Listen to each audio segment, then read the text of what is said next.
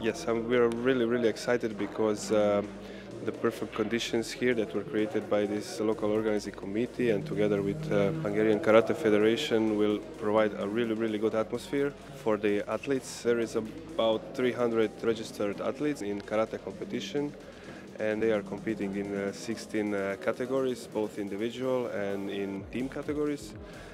And we are having a special show prepared for the Sunday's finals. I think that team kumite matches, both in male and female competition, are the most attractive because even if it's not the most important, it's the most attractive matches to see because you can see the team spirit, competitors fighting for this prestigious Best Universities medal. So I would definitely invite you to that competition.